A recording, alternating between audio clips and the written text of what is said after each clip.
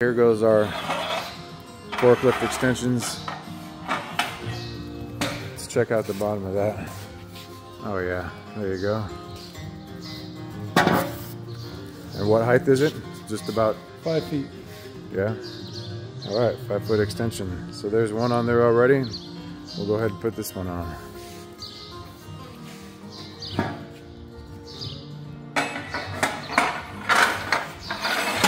Boom. And they're always adjustable if we need to